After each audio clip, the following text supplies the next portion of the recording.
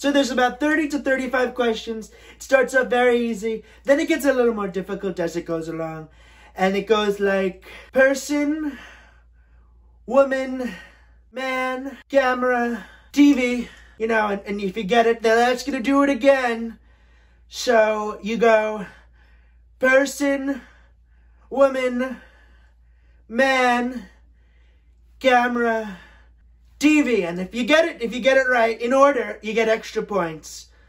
And, you know, you go on to about the 20th question, and then they go back to the first, or I really mean the 10th, and they'll go, can you go back to that question and say it again? And I say, person, woman, man, camera, TV. And then they go, amazing. How do you do it?